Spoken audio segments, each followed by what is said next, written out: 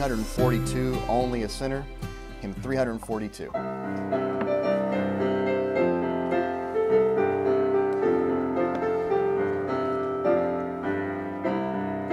Not have I gotten but what I received, grace hath bestowed it since I have believed. Boasting excluded, pride I abase, I'm only a sinner saved by grace. Only a sinner saved by grace. Only a sinner saved by grace. This is my story, to God be the glory. I'm only a sinner saved by grace. Once I was foolish and sin ruled my heart, causing my footsteps from God to depart. Jesus hath found me, happy my case. I now am a sinner saved by grace. Only a sinner saved by grace. Only a sinner saved by grace.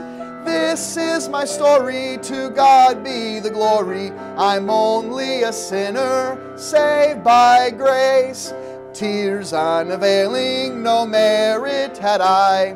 Mercy had saved me, or else I would die. Sin had alarmed me, fearing God's face, but now I'm a sinner saved by grace. Only a sinner saved by grace. Only a sinner saved by grace. This is my story, to God be the glory. I'm only a sinner saved by grace. Suffer a sinner whose heart overflows, loving his Savior to tell what he knows. Once more to tell it would I embrace, I'm only a sinner saved by grace. Only a sinner saved by grace. Only a sinner saved by grace. This is my story, to God be the glory. I'm only a sinner saved by grace. Amen. Praise the Lord for His love for sinners. Amen. If He didn't love sinners, He wouldn't have loved us. He wouldn't have reached us. Amen. Take your Bibles, if you will, turn to Ephesians chapter 2. And we'll be continuing our series on light in the Lord. And make a little bit of a transition here today from what we've talked about the last few weeks. But Ephesians chapter 2, we'll find ourselves in verse 1. I tell you, I appreciated this morning's Sunday school lesson, and I know our Brother Dan was hustling, man. He was trying to get done before the time was up. Had a lot to cover this last bit, and it was a blessing to see it. But I want to read something to you here that kind of goes with what he talked about this morning, if I can. Because he mentioned something about, God had convicted him about being real flippant with, not meaningfully flippant, but kind of inadvertently flippant with the presentation of the gospel. He'd give a gospel tract and say, here's your free ticket to heaven. And man, that sounds catchy, right? It sounds trendy, maybe to say something like that, but it can be misused and misunderstood very easily. And really, it's been one of the great devastations of our time that people have kind of made the gospel so insignificant and based around human need. For example, Paris Reed had made this comment in one of his messages. He said this: well, now the philosophy of the atmosphere is humanism. The chief end of being is the happiness of man. And much of the world believes that today, that the reason you live is to be happy. There's another group of people that have taken umbrage with the liberals, this group of my people, the fundamentalists. And they say we believe in the inspiration of the Bible. We believe in the deity of Jesus Christ. We believe in hell. We believe in heaven. We believe in the death, burial, and resurrection of Christ. But remember, the atmosphere is that of humanism.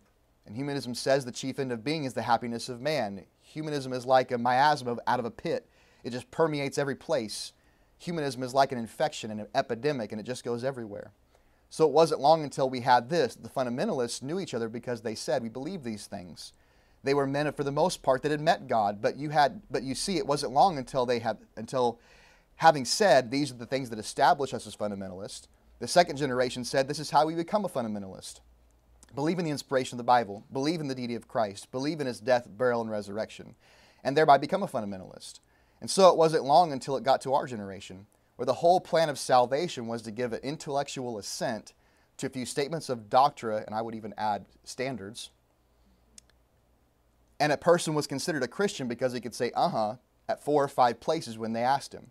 If he knew where to say uh-huh, someone would pat him on the back, shake his hand, smile broadly, and say, "Brother, you're saved." So it had gotten down to the place where salvation was nothing more than an assent to a scheme or a formula. And the end of this was that salvation was the happiness of man because humanism had penetrated. If you were to analyze fundamentalism in contrast to liberalism of 100 years ago as it developed, for I am not pinpointing it at a time, it would be like this. And key in here, the liberal says the end of religion is to make man happy while he's alive. And the fundamentalist says the end of religion is to make man happy when he dies. But again, the end of all the religion it was proclaimed was the happiness of man. And whereas the liberal says by social change and political order we're going to do away with the slums, we're going to do away with alcoholism and dope addiction and poverty. We're going to make heaven on earth and make you happy while you're alive. We don't know anything about after that, but we want you to be happy while you're alive. This is why Joel Osteen writes Your Best Life Now. It's based in humanism. They went ahead to try and do it only to be brought to a terrifying shock at the First World War, and utterly staggered by the Second World War, because they seem to be getting nowhere fast, and we see it accelerating to our day. This was written in the 1940s, by the way. What we see today is an acceleration toward World War III. And all the social landscapes and communism has done nothing but degrade humanity further. And then the fundamentalists along the same line are now tuning in along the same wavelength of humanism until we find it something like this. Accept Jesus so you can go to heaven. You don't want to go to that old, filthy, nasty, burning hell when there's a beautiful heaven up there. Now come to Jesus so you can go to heaven. And the appeal could be as much to selfishness as a couple of men sitting in a coffee shop deciding that they are going to rob a bank to get something for nothing. There's a way that you can give an invitation to sinners that sounds for all the world like a plot to take up a filling station proprietor's Saturday night earnings without working for them. You see, it's so important that we understand that salvation is not a free ticket to heaven. And I appreciate him saying that statement. Because if we're going to reach people for Jesus, we have to understand why people must be saved. And that's what's led us to our study today. If we're going to be light in the Lord, we first, as we've talked about a few weeks ago, must understand what it means to repent of our sin and trust Jesus Christ as our Savior. And then from that, as a launching point, we are filled with His Spirit. And as we speak of today, we've been equipped with some tools to help us with edification.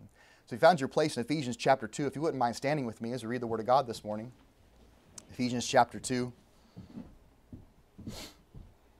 We'll be in verse number 1. Ephesians 2 verse 1, "And you hath He quickened, who were dead in trespasses and sins, wherein time past you walked according to the course of this world, according to the prince of the power of the air, the spirit that now worketh in the children of disobedience, among whom also we all had our conversation in times past in the lust of our flesh, fulfilling the desires of the flesh and of the mind, and were by nature the children of wrath, even as others. But God, who is rich in mercy for His great love wherewith He loved us, even when we were dead in sins, hath quickened us together with Christ. By grace are ye saved. And hath raised us up together, and made us sit together in heavenly places in Christ Jesus, that in the ages to come He might show the exceeding riches of His grace, in His kindness toward us through Christ Jesus. For by grace are ye saved through faith, and that not of yourselves, it is the gift of God, not of works, lest any man should boast. For we are His workmanship, created in Christ Jesus unto good works, which God hath before ordained that we should walk in them." Father, we come to You now and ask Your blessing on the reading, preaching, and teaching of Your Word. God, I ask You to please help us to be mindful of the work that You long to do in our lives, to bring us closer to You, to make us more like Your Son, and to impact this world by Your grace. Lord, we pray You'd help us now as we tune our hearts and our minds to Your Word. Help us to be hearers, and not just hearers, but doers of Your Word. It's in Jesus' name we pray. Amen. Please be seated.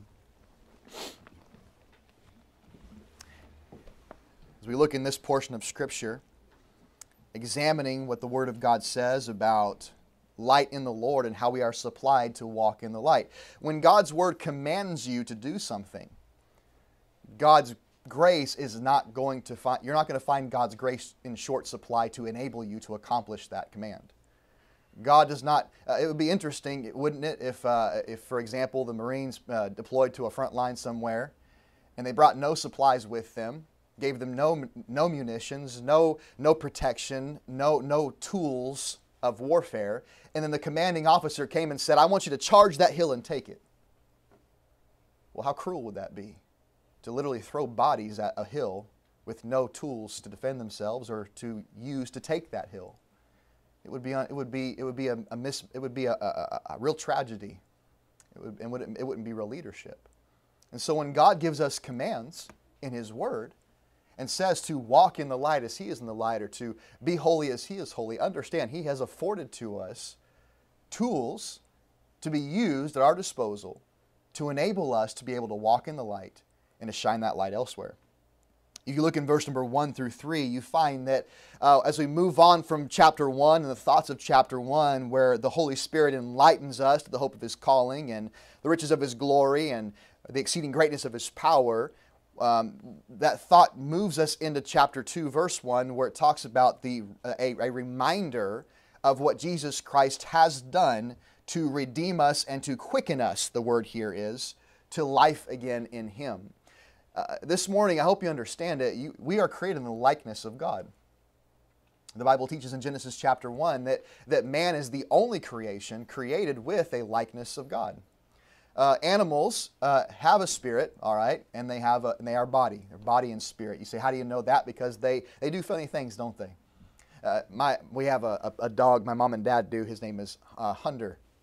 He's an old crotchety dog now. I mean, he's probably a good 15 years old, and he's a dachshund, and they get achy in the joints. You know how it goes. Real, these long, stretched out dogs, their hips go bad.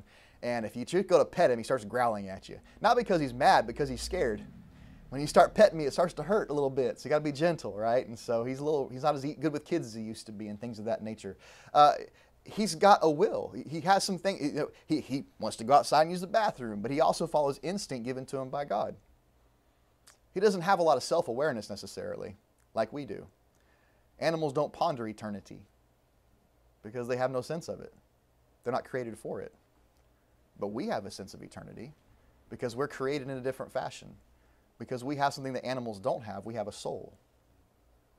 We're not just body and spirit. We are also a soul. And that soul, apart from Christ, is dead in trespasses and sins.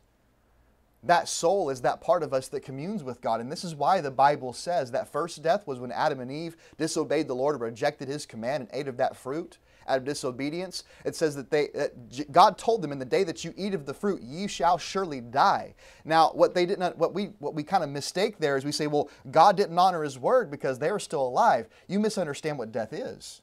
It's separation. And the minute they ate of that fruit, it says their eyes were open, they realized they were naked, and they all of a sudden, what's the next thing that God says to them? Where are you? Why?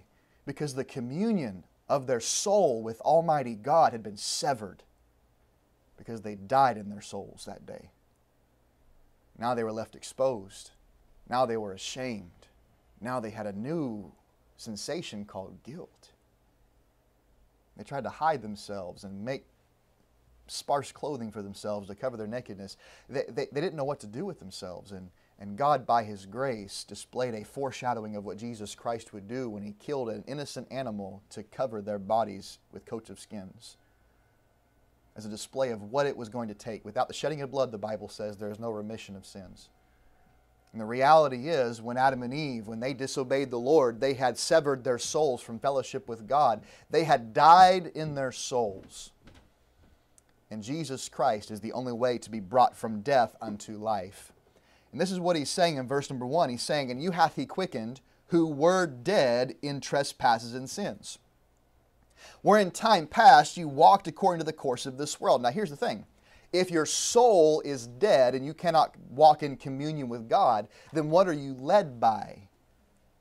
You are led by your impulses. You are led by your flesh, your passions, your desires, your lusts.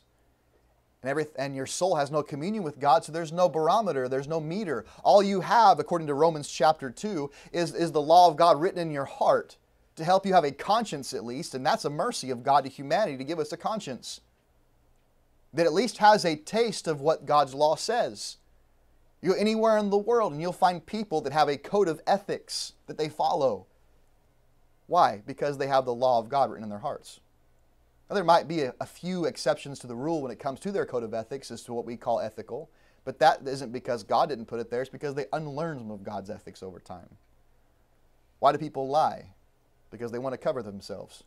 They lie because of pride. Why do they steal? Because of pride. Why do they do the things they do? Because they have no sense of a walk with God.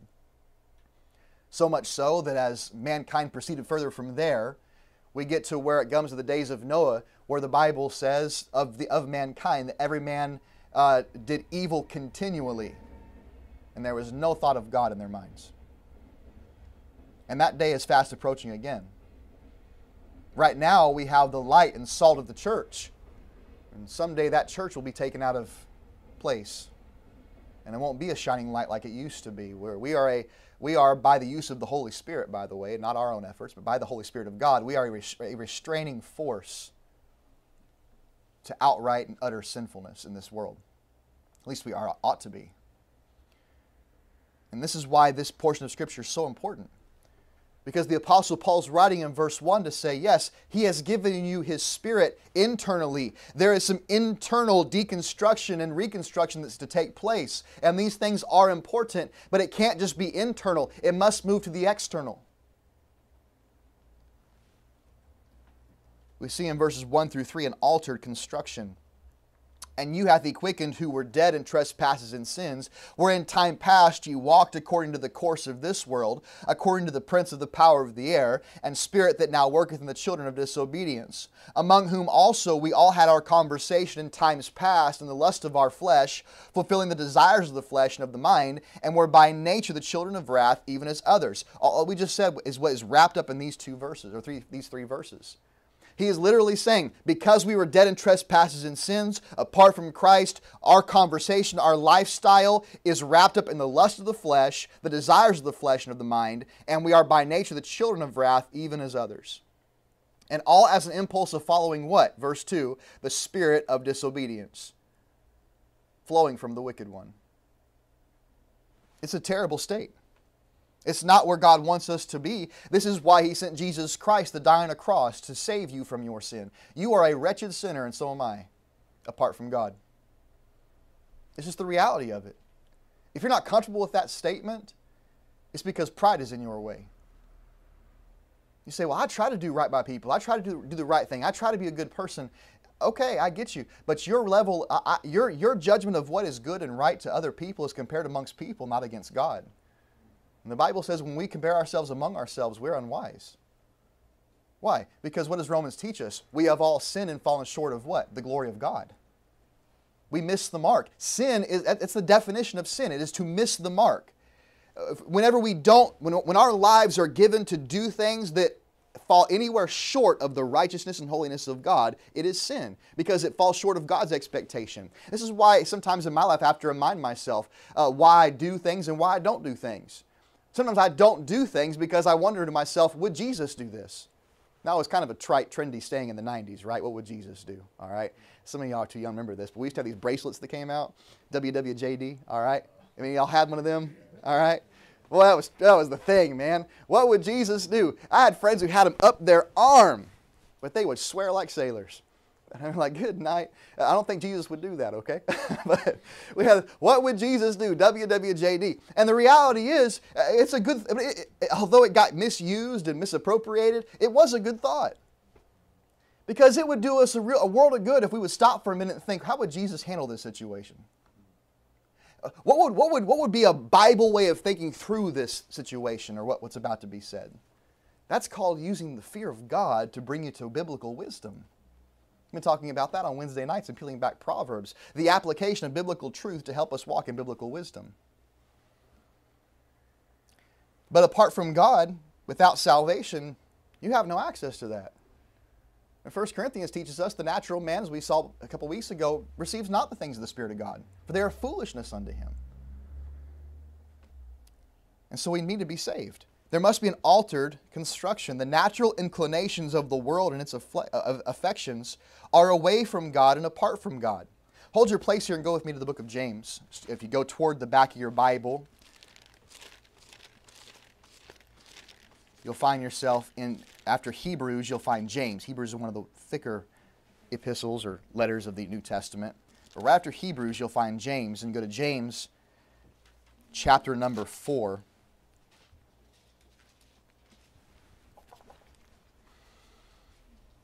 And in James chapter 4, hear what James writes. He says in verse number 4, ye adulterers and adulteresses. Man, that's some strong verbiage right there. Those are some strong words. Ye adulterers and adulteresses, know ye not that the friendship of the world is enmity with God? Whosoever therefore will be a friend of the world is the enemy of God. This is something that what would go from here. John the apostle would write in his first epistle, if any man love the world, the love of the Father is not in him. For all that is in the world, the lust of the flesh, the lust of the eyes, the pride of life, are not of the Father, but of the world. You see, these things, we cannot attach ourselves to these things. And Jesus knew this. This is what Jesus taught. You cannot be focused and living for that which is temporal and anchored to this world and its present system, because it will by nature decay you. Go to Matthew chapter 6 with me, if you will. Matthew chapter 6 and verse number 19. Lay not up for yourselves, Matthew 6:19, treasures upon earth, where moth and rust doth corrupt, where thieves break through and steal. But lay up for yourselves treasures in heaven, where neither moth nor rust doth corrupt, nor thieves break through nor steal. For where your treasure is, there will your heart be also. Then comes this parenthetical that almost seems disjointed if you're not properly looking at this verse of Scripture. Verse 22, the light of the body is the eye. If therefore thine eye be single, thy whole body shall be full of light. But if thine eye be evil, thy whole body shall be full of darkness. If therefore the light that is in thee be darkness, how great is that darkness? No man can serve two masters, for either he will hate the one and love the other, or else he will hold to the one and despise the other. Ye cannot serve God and mammon. Now mammon is a personification of money. It was a cultural reference from back then that they would worship money in a personification. It was mammon was a typical word for that, okay? But the point is this, Jesus just comes from saying, don't lay up for yourselves treasures upon earth that is decayable, is stealable, is temporal, but live for the things of heaven, which is incorruptible and eternal. For example, Max, I'm going to use it for an example this morning, okay? Max, what sounds better, $100 or $200? $200 every time, right? Now, if I had a $100 bill on this wall, and I had a $100 bill on that wall, all right? And I'd say, Max, you can't have both. You got to have one or the other. In his mind, he's thinking, man, if I could just stretch real hard. If I could just find some way to knock both of them off there. But the reality is they're too far apart. He can't reach that far, so he's got to make a choice. Where's he going, right? Now let's up the ante. Let's put $500 over here and a mystery box over there. Now, he don't know what's in that mystery box, but he knows it's $500 over here. Now, $500, that's a fair amount of money, right? You can pay a couple bills off that way and maybe take your wife out for a nice date. Amen. Miss Lexi said amen. All right. And $500 might be good. But what he doesn't know is there's $1,500 under that mystery box. But he's got to make a choice. He's got to commit that from his seat he's got to go one way or the other. And if he tries to do both, he'll fail. Because you can't walk a straight line and go one direction or the other. You can't ride the fence. Jesus is using the illustration of somebody who's got kind of like a wall-eyed syndrome. Their eye is evil, it's sick, it's decayed. One eye's pointing this way and one eye's pointing this way, and I can't make it happen the way as I would, okay? Because it's not natural. But have you ever seen somebody whose eyes don't focus straight? They've got one eye this way, one eye this way. They have issues. They can't walk straight hardly. They got medical problems because of it, and they have to get treatments to help with it. And Jesus is saying, hey, it's one thing if your eye is evil and you can't do things physically, but if what is in you, if your whole body is full of darkness, so that you have a divided mind serving God or serving mammon, how great is that darkness? Why? Because you are choosing one or the other. You can't choose both. And so Jesus proposes this morning, you will either live for the world or you will live for God. But you can't live for both. And the Holy Spirit, as we saw in Galatians chapter 5, lusts against the flesh. And the flesh lusts against the spirit. Boy, they are in contention one with another. Why? Because your spirit and your soul are in unison for the first time in forever. I mean, God has made you alive in your soul, and now your spirit can be affected by your soul communion with God. And now you know the sweetness of God's joy and sweetness of God's presence. But oh, your spirit sometimes, it gets a little nudge from the flesh. And your body that is still broken and decrepit by sin reaches out and says, oh, but wouldn't that feel good? Oh, but wouldn't that be nice? Oh, wouldn't it feel good just to kind of stick it to that person? They hurt you, they didn't do right to you. But wouldn't it feel good to just give them a tongue lashing? Let them know what you really think about them. Wouldn't that feel good? Wouldn't it feel good to look at this or to do this or partake in this, whatever it might be? And your flesh lusts against your soul, your spirit against the flesh, and there's this conflict inside. And it says the conflict is so hard that if you don't deal with one or the other, it is so hard that you cannot do the things that you would. Because you know what's right. And we came to the conclusion a couple weeks ago, what? To him that knoweth to do good and who doeth it not, to him it is what? Sin. But here's the thing.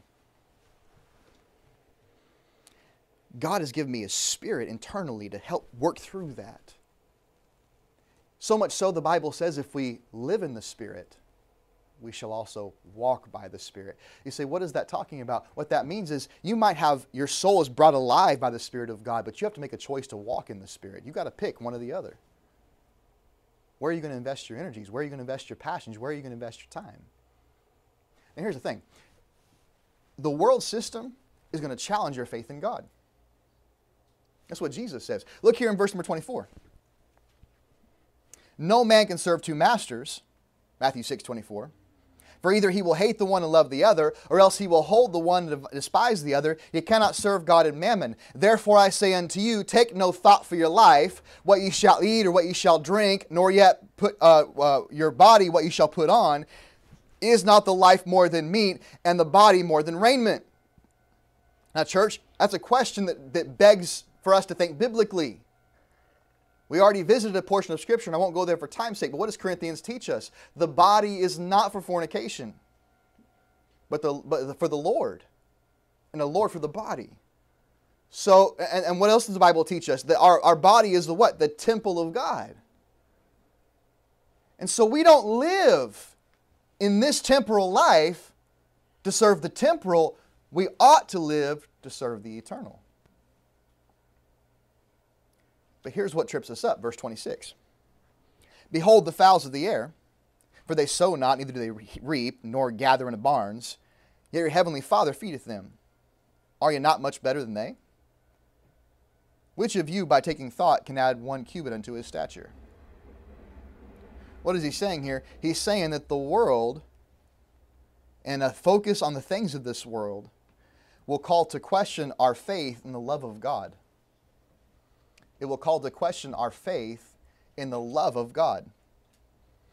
Look in verse 26 again. What he's saying? What he's saying? The fowls of the air, the birds. God takes care of the birds, and on the rank and the hierarchy of creation, we're better than them. God loves you more than sparrows, and He takes care of them, doesn't He?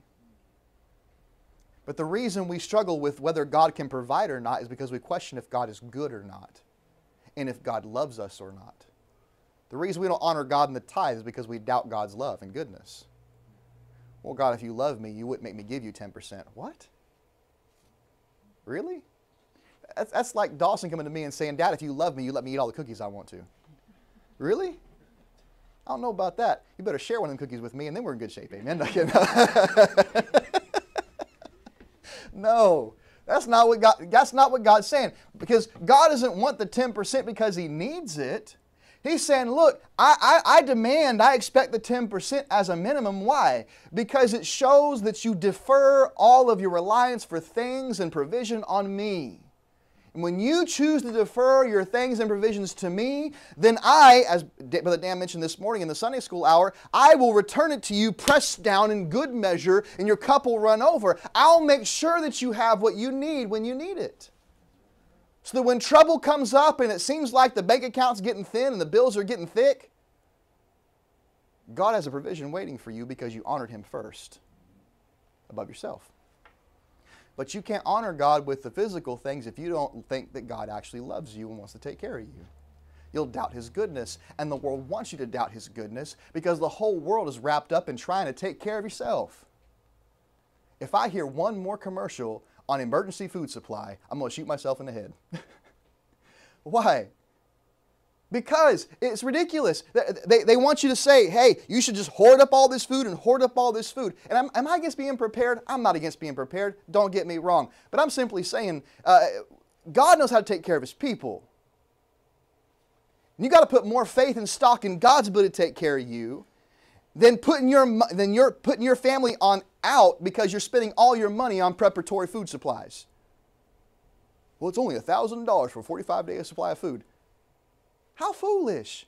Go to the commissary, buy you some pork and beans for $1.50 and put it in your cabinet. Them cans of beans will last for 2 years.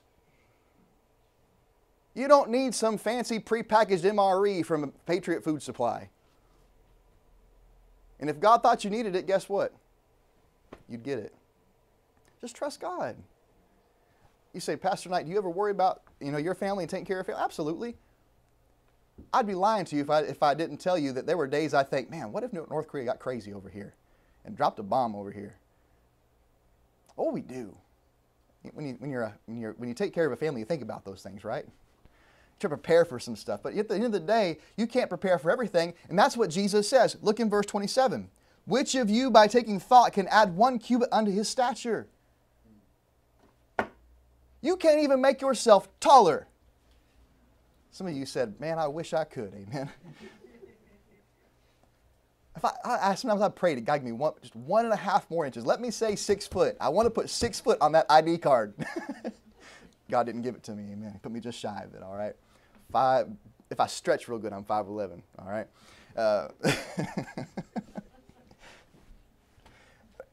Adding one thought, I can't add 1 cubit. I can't add nothing to my stature. Why? Because it's not in my power to do those things. I can't control myself in my growth or provision physically, but the birds don't care about that stuff. Why? Because they get what they need when they need it.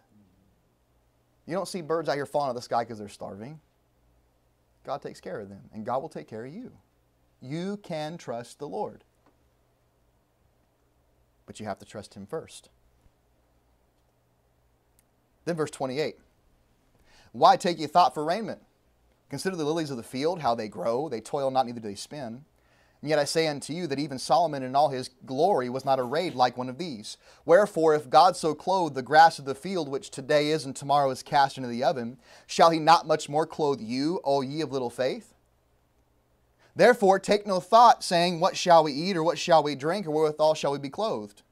For after all these things do the Gentiles seek, for your heavenly Father knoweth that ye have need of all these things. He says here, not just that the world and the cares of this life will cause you to question our faith in the love of God, but it'll also to cast a doubtful eye on the power of God. You ever thought about how stuff grows? You realize that germination has to take place. You know what germination is, don't you? It's decay.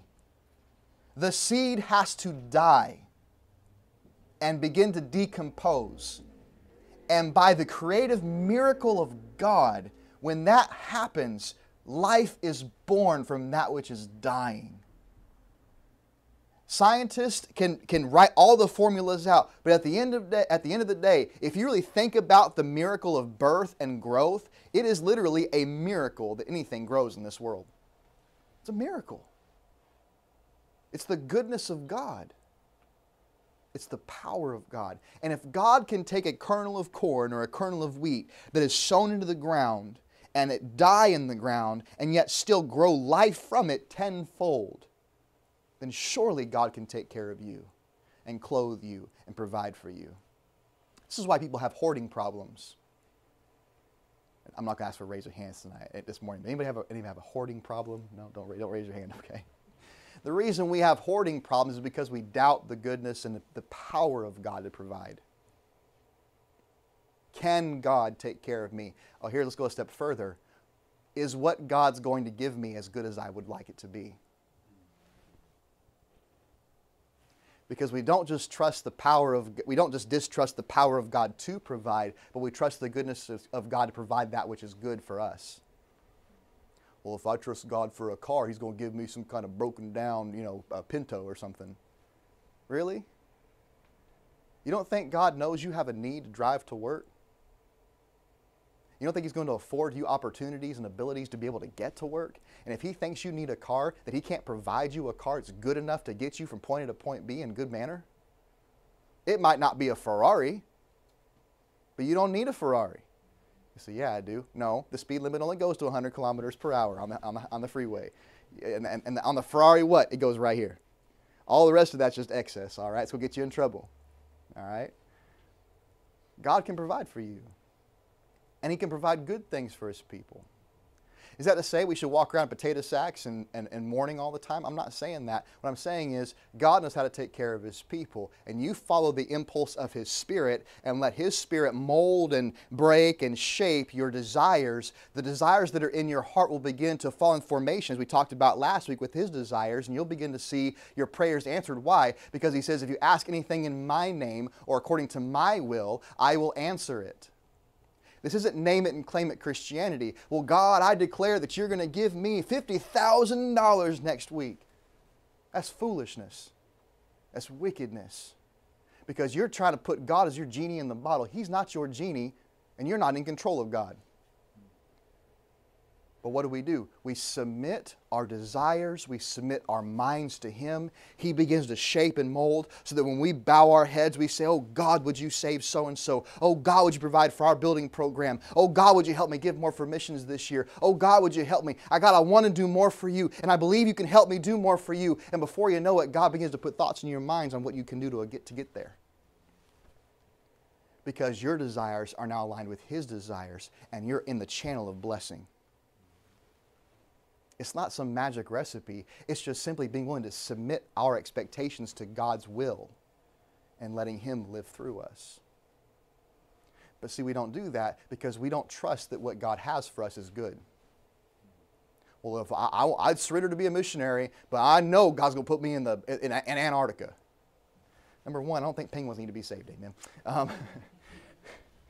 But number two, don't you think that God knows where He's equipped you to reach people? And if He calls you to a country outside of your comfort zone, that He can't help you and grow you and teach you how to reach those people? Absolutely. We're going to talk about Esther tonight some more. And we're going to look at her natural preparation, how God created her for the purpose she fulfilled in that moment. Physically prepared her. We pretend like God's will always has to do with the mental, spiritual side of things. It's not always that way.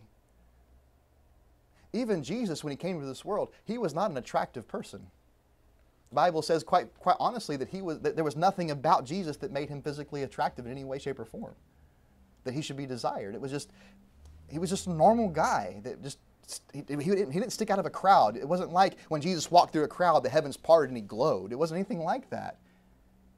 If you weren't looking for Him, you probably would have missed Him. And yet we think sometimes that it takes some kind of supernatural, spiritual strength. Sometimes it's just what God has given you as tools. And here's the thing. Here's the tie. Because what we're going to talk about the next couple of weeks, we're going to talk about the gift and tools that God has given us externally to help us live the Christian life. Go back to Ephesians with me, if you will, chapter 2.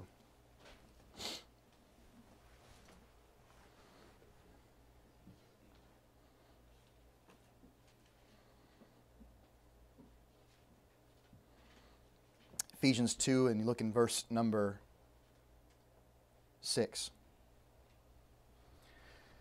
and hath raised us up together, and made us sit together in heavenly places in Christ Jesus, that in the ages to come he might show the exceeding riches of his grace in his kindness toward us through Christ Jesus. For by grace are ye saved through faith, and that not of yourselves, it is the gift of God, not of works, lest any man should boast. For we are his workmanship, created in Christ Jesus unto good works, which God hath before ordained that we should walk in them. So how do you walk in the light? You walk in good works. What are good works? Godly works, holy works, righteous works, Holy Spirit-driven works. Wherefore remember that ye being in time past Gentiles in the flesh, who were called uncircumcision by that which is called the circumcision in flesh made by hands, that at that time ye were without Christ, being aliens from the commonwealth of Israel, and strangers from the covenants of promise, having no hope and without God in the world. But now in Christ Jesus, ye who sometimes were afar off, are made nigh by the blood of Christ, for he is our peace, who hath made both one, and hath broken down the middle wall of partition between us. What is he saying here? He's saying that as Gentiles, as those that are not Jews that receive the commandments of God, we were apart from God with no real system to get back to God. I mean, God did afford for Gentiles to become part of the nation of Israel, but they had to go through a pretty strenuous process for that. And to be quite honest, the Jews didn't handle that well. They became very racist against a lot of their persecutors. And they would push them away. And this is why in the New Testament, God gave sign gifts, for example, like the temporal gift of speaking in tongues. Why? To prove to the Jewish nation that the Gentiles could be saved as well. The last real mention of tongues that happens is the one that culminates with Cornelius' household. Cornelius was a Gentile. There was no drop of Jewish blood in him. And yet Cornelius wanted to know God. And God said, find Peter. And Peter just so happened to be at Simon the tanner's house, on the top of his house, praying. And all of a sudden, he entered into a vision he never had before. This great picnic. And there was all kind of unclean meats there. And God said, arise, kill and eat. And he said, whoa, not so, Lord. You'd think Peter would have learned by then not to tell God no, okay? But there he goes anyway, telling God no. God, my lips have never touched unclean meat. Oh, how pious of you, Peter. And God says what? That which I've called clean, call not thou unclean. Now Peter's scratching his head. What on earth was that? Was God saying I can go out and eat pork steak now? Is that what we're talking about here? And all of a sudden the ring comes up. Hey, Simon. Yeah, what's going on, Simon? Simon, all right. What's going on, Simon? There's a guy from a guy named Cornelius' house, and he said that God told him to come talk to you. Peter gets there. He preaches a message. Cornelius' household receives the message of the gospel. And it says that when they heard the word, they believed what Peter was saying, that the Holy Spirit fell on them and they began to speak in other tongues. And Peter said what? Of a truth I perceive. You see, God had given the gift of tongues for that temporary time and the gift of prophecy for a short time. Why? To help people that were Jews who needed to see a sign because they were a stubborn, adulterous generation, to see that the same God that worked in them was the same God that worked in the Gentiles. Once God wedded that reality together, that this church mystery was not about the Jews, but about the whole world, those sign gifts began to echo off. Why? Because now we had the completed canon of Scripture. We had the basis of the foundation set from the apostles. And that's what the Scriptures tell us right here. Look there in Ephesians chapter 2. Scroll down a little bit to verse 20. Or verse number 19. I'm going to bump up again. I'm sorry. Verse 17. And came and preached peace to you which were afar off, and to them that were nigh. For through him we both have access, here it is, by one Spirit unto the Father. Now therefore ye are no more strangers and foreigners, but fellow citizens with the saints, and of the household of God. Verse 20. And are built upon the foundation of the apostles and prophets, Jesus Christ himself being the chief cornerstone, in whom all the building fitly framed together groweth unto an holy temple in the Lord, in whom ye also are builded together for an habitation of God through the Spirit. I'll introduce it this way before we go for next week. But what Ephesians is beginning to tell us here, what Paul is writing by the inspiration of the Holy Spirit of God, is that yes, it is crucial that we walk in the Spirit if we are going to walk in the light. if we are going to walk in good works. We must be saved. We must have the Spirit of God helping us discern internally. But you will not grow further until you plug yourself in corporately.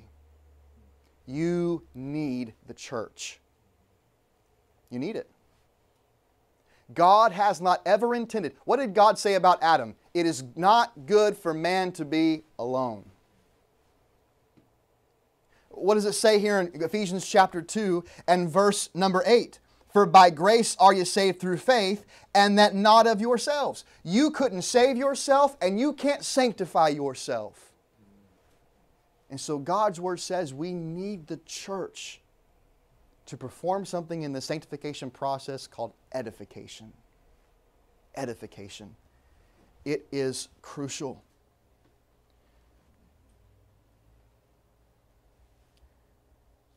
The necessary, when it comes to this altered construction, a new construction by edification, we must understand that there must be an altered construction of faith. There must be a walk in God that's authentic. But we also must embrace an altered cohabitation. And that is that we now don't walk in our own desires and our own minds and by our own ways. We walk by the Spirit of God with God's people. In Colossians chapter 3, if you look there for just one moment, we're going to close here in just a moment.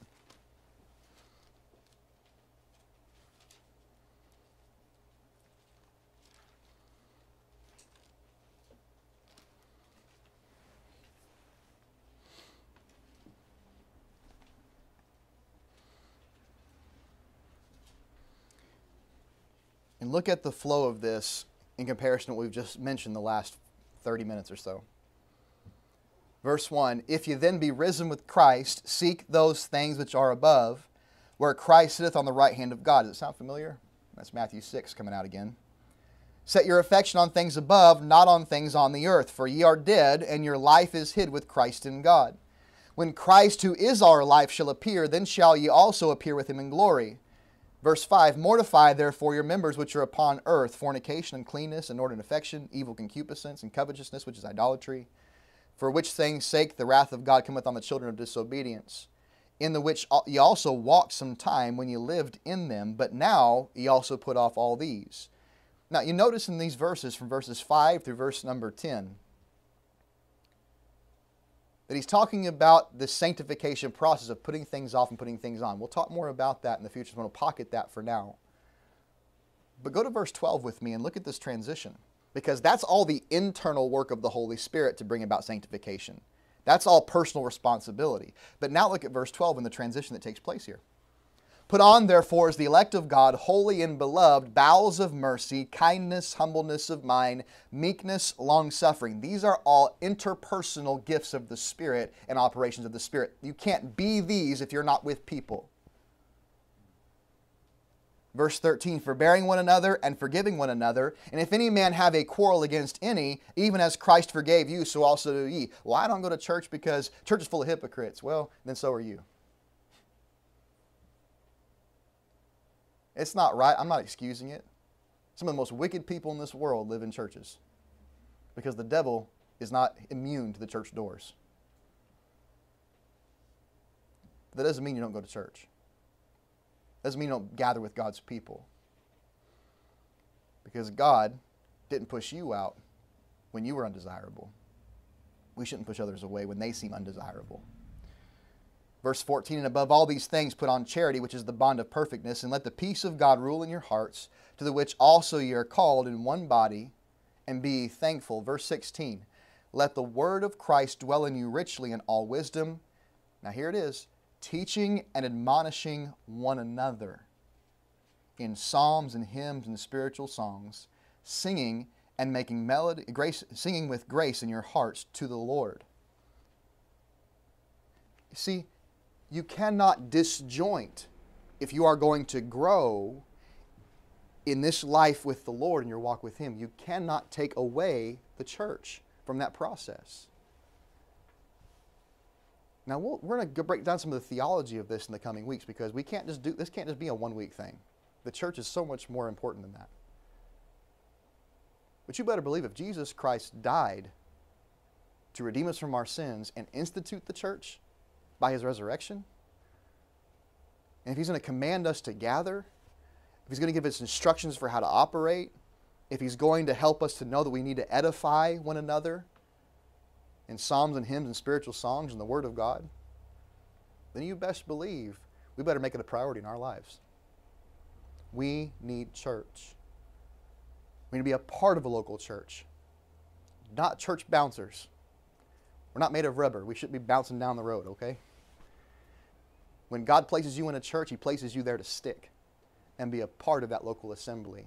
And you should join a church. If you want to know how to join this church, just ask me. We'll make you jump on, make you do 10 jumping jacks, walk up and down the aisle 5 times, and repeat your name backwards. I'm just joking, okay? Something like that. All we'll do is give you a statement of faith that you read through and see what our doctrine is. And if you can agree with that and assent to that doctrine, and if you're saved and baptized in a like-minded church, we'll welcome you in with open arms. And we'll get you plugged in as best we can as God leads. But it's God's will that you be a part, functioning and fruitful of a local church.